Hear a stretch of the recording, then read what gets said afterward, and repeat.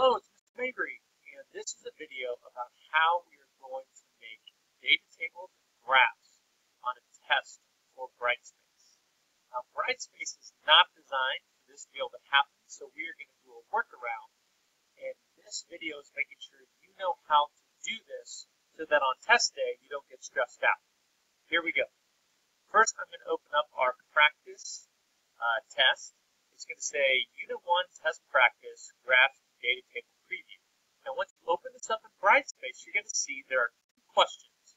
The first question is about Rudolfo and how he wants to make a data table. And the second question is about the graph that Rudolfo wants to make.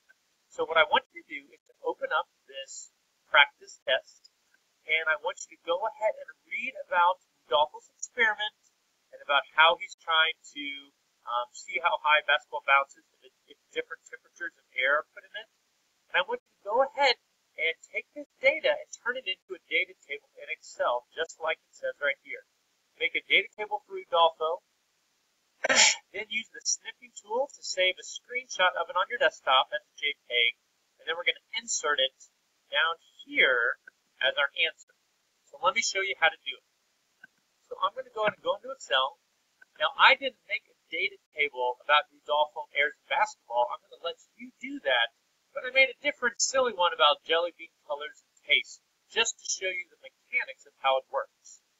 Now, I've made a data table, and I want to remind you, data tables need to have all of these things. You want to have the dependent variable going all the way across with your units. Here's my independent variable, my experimental groups. Notice as well I have a title running all the way across that I went over here to fill, and I put a color in here just to make it sort of pop as I looked on the page. That's something we didn't do earlier in the unit because I forgot to mention it, but this data table title should be the same as your graph's title. These are the same. This down here is that's embarrassing. Nope, that's right, color.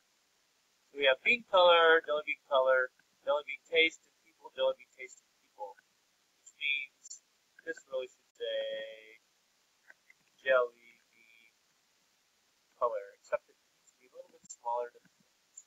There we go. Okay, so now I'm ready to snip it. So if you've never done this before, you go to the Start menu, you type in Snipping Tool, select the tool, click New, then take your mouse, left click and hold what you want to snip. In this case, I'm going to snip just my data table for the first step. Then I'm going to right click on it, click Save As. My advice would be, here we go, come on computer. My advice would be to save it in your desktop, and I would save it as Capture Test Practice Data Table. Click Save.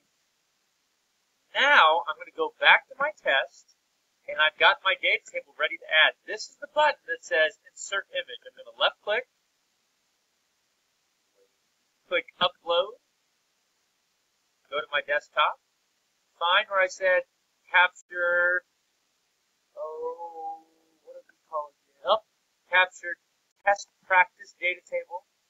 Left click Open, left click Add, click This Image is Decorative, left click OK, voila, it's been added.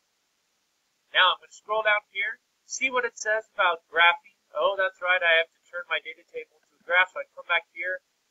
Assuming you've already done this, you turn your data table into the type of graph you want using the same techniques we learned earlier in the unit. I'm going to do the same steps. I'm going to come to my snipping tool, not a toodle. Click New, left click, drag, hold, right click, Save As. Going to my desktop still, so I'm going to click Capture Test Practice Graph. JPEG, left click Save, going back to my test, left click, Upload, desktop, there's my test practice graph, left click Open, left click add, left click decorative, left click OK. Voila! Data table picture's in, looks beautiful just like it did in Excel. Graph is in, looks beautiful just like it did in Excel. Left click save all responses. Left click submit quiz. Ta-da! Now this looks different for me because I'm a teacher. If you do this, it should say it's done. That's how you do it. Good luck, and we'll see. Check with me when you did to make sure you did it right.